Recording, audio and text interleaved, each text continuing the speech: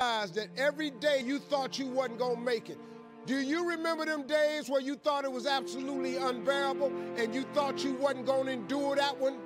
Do you know that your survival rate for every last one of them bad days is 100%? All you got to do is start changing the way you think. It's as simple as, it's not a magic trick. You can protect yourself from negativity. And that's what stops most people, negative thoughts. You can coat your mind from negativity. It's a real simple exercise to do. I do it every morning before I walk out the door. So I walk out as a positive person. You know, I get tired sometimes. That's different from being negative because I get mentally drained from my job at times.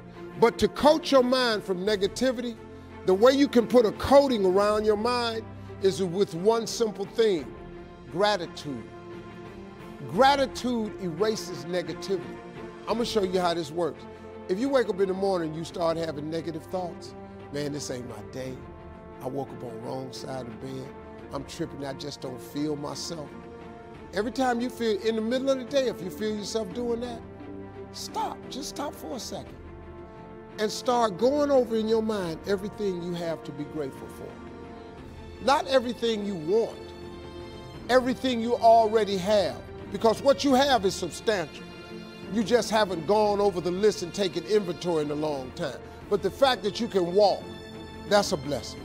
The fact that you woke up, that's another blessing. The fact that you can see, think, reason, that's another blessing. The fact that you can go somewhere and get yourself something to eat, that's another blessing. The fact that you can go and turn the key and call someplace home, that's another blessing. The ability to dream is a blessing.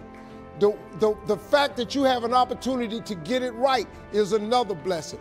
The fact that you're beautiful, that's another blessing. The fact that you have any measure of health, that's another blessing. And I'm just talking to you, I don't even know you. I could give you 50 things you ought to be grateful for right now. I don't even know you. Start coating your mind with gratitude. It'll change everything for you.